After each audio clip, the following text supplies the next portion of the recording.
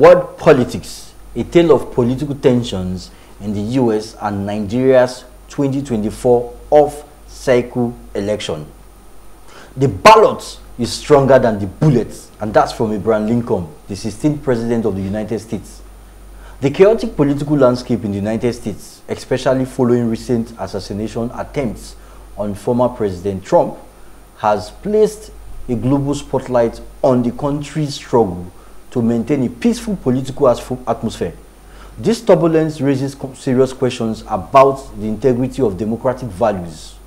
Meanwhile, in Nigeria, all eyes are on Edo State as it gears up for the 2024 gubernatorial elections.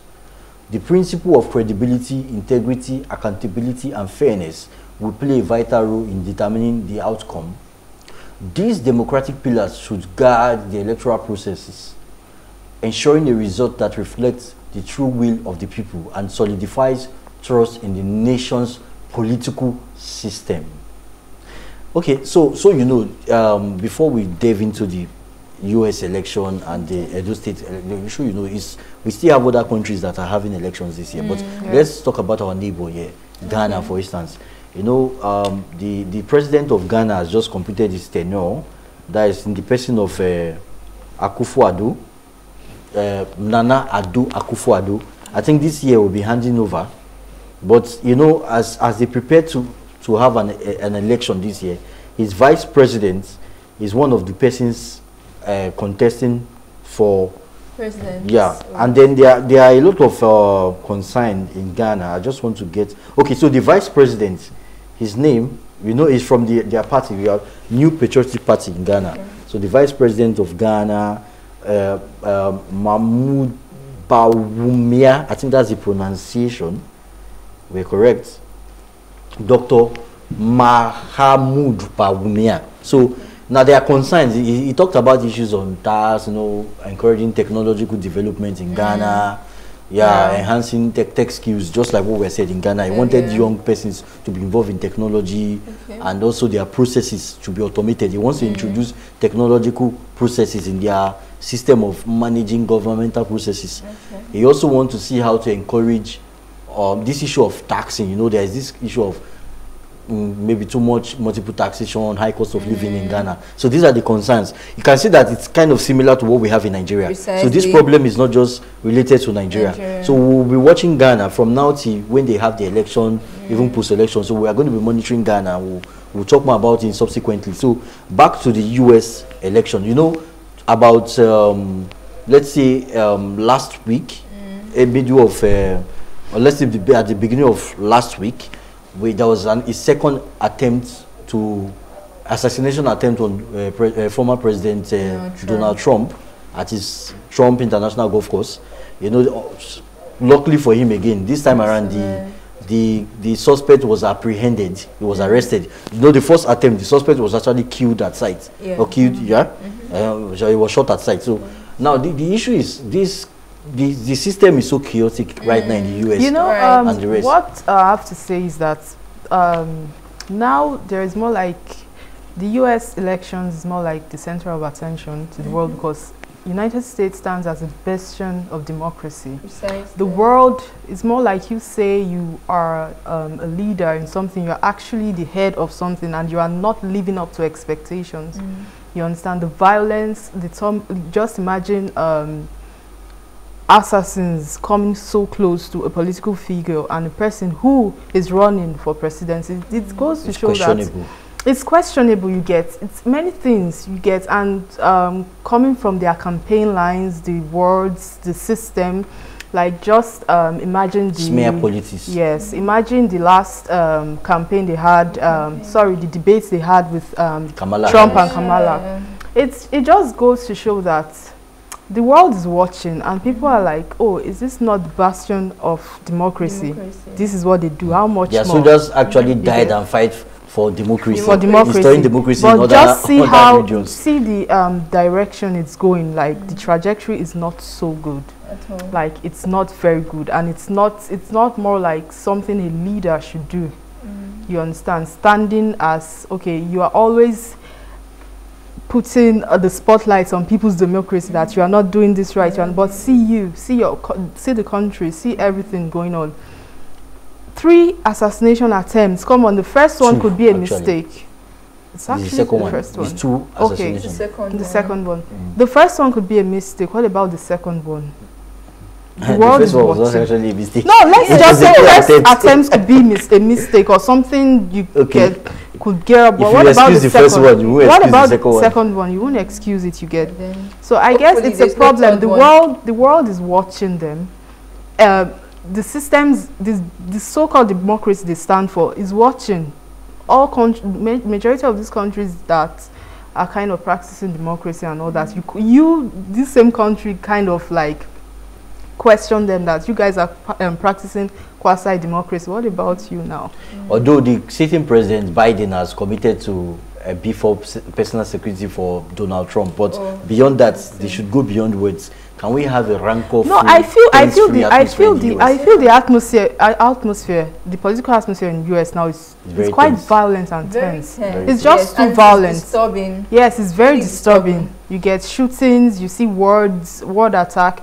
Even the running candidates, you see the words they use on each other. The last debate was not focused on what you are doing for the people or what you are going to do or the strategies you put in place. This one is more like a personal vendetta. Personal scores. You get, it's just a problem. So we are appealing to President Donald Trump and Vice President Kamala Harris, please work with yourselves. So beyond vote candidates, right?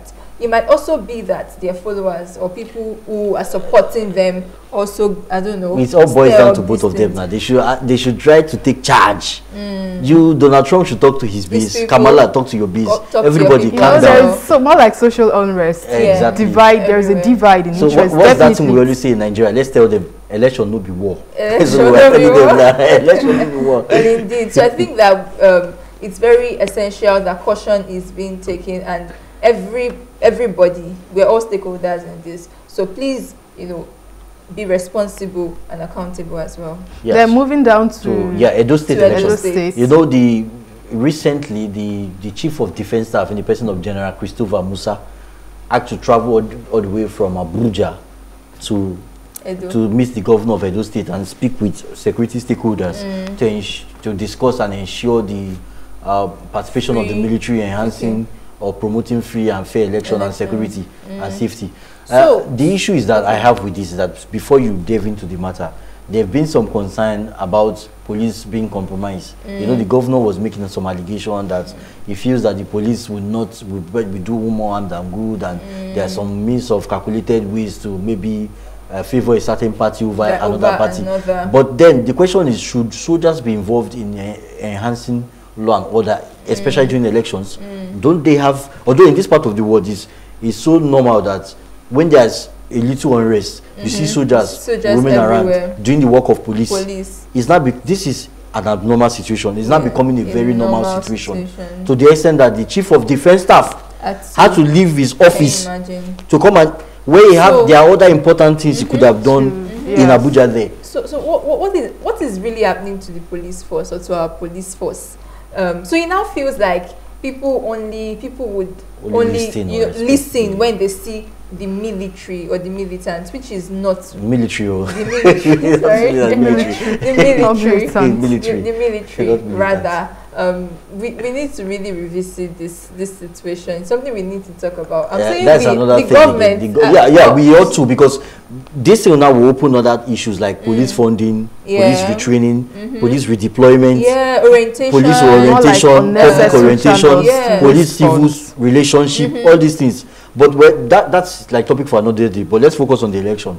Can we tell the political situations too in the Edo State, although has not really become, it's a little bit chaotic. There's about a peace accord. Yes, but there's an issue now. They are accusing some members of a certain political party as complicit in the death of a police officer. That's how serious it is now. So it's like there is violence already. So can we tone down the tense and focus on residents of Edo State are already scared of the upcoming election, and there's an atmosphere of fear. Apprehension, fear. An atmosphere of fear. Yes. So, and the governor seems to have lost confidence in the police force, which is not supposed to be. There's supposed to be a cordial relationship between the governor and then the chief, what do you call them, the commissioner of police. So they are for the enhance. The military does not necessarily have to get involved. So does it even mean that the police force not understand their place of ensuring safety? I think it's a matter of this is a systematic problem, or should I say, I would call it a systemic failure or problem. It's not because we have a lot of, some of these police officers are well trained. Have you seen some of our high ranking police officers, the badges they wear? Like there was a police officer, I saw his badge. I think the current Inspector General of Police, if you look at his badge, he's carrying an FBI badge. He was trained in FBI Academy in the US. So many of them are well trained, they know these things. The problem is a systemic failure, and it happened over the years. So like I said, we will not talk about that now. Police case is another case, but we are focused on the election now. Maybe another time we will revisit this issue of police case. But the question now is that how would we boost voters' confidence in Edo State and ensure a rancor-free, less tense atmosphere in Edo State? That is the issue on ground now. Whether the military gets involved or not. So that's the question now. So what do you think about this? What do you think? Well, I still believe in fairness. I still believe in sensibility when treating political topics, because first of all, you are trying to govern. I won't use the word rule. You are trying to govern people like yourself. You understand? You are trying to govern people. You are trying to create policies and strategies to help these people grow, to help your state grow. And you also, you are helping yourself and posterity to come. So why not build on the principle of fairness, credibility, and accountability? I think the problem we have is the issue of accountability and credibility as a nation. If we are able to fix our problem with credibility, then to an extent, we'll fix many things as a nation and as leaders. Yes, so I'll take it up from where Bola talked about accountability, which is very essential.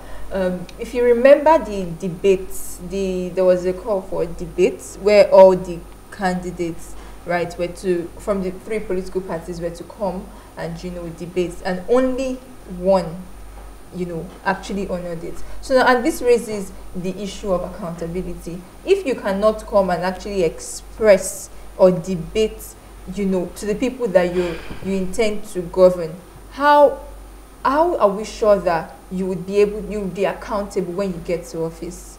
Do you understand? So before you get to office, you're already not accountable.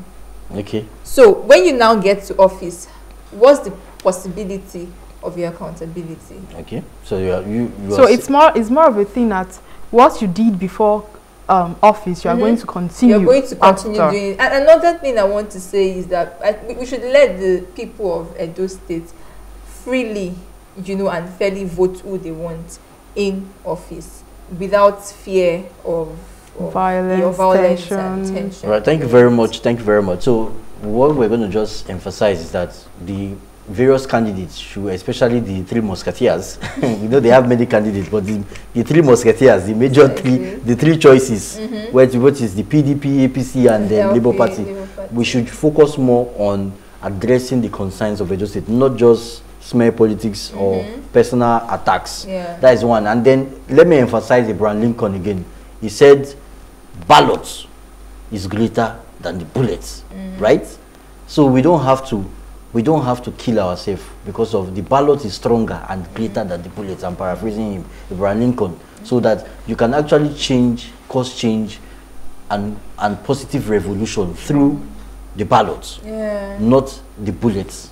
And then election, no be war. To those in Ghana, Nigeria, and US, we see election, no be war. Right, thank you very much for your contribution. Bola Yaya is next after the break.